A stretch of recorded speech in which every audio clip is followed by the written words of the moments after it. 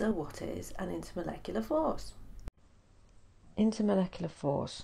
Force means attraction, not a bond. Inter is between molecules. And when you think about a molecule has a covalent bond inside the molecule. For example, chlorine. You've got a covalent bond inside one molecule, but between molecules you have an intermolecular force. When you're boiling, you're breaking the forces, not the covalent bond. So the stronger the intermolecular force, then more energy is needed to overcome, therefore higher boiling point.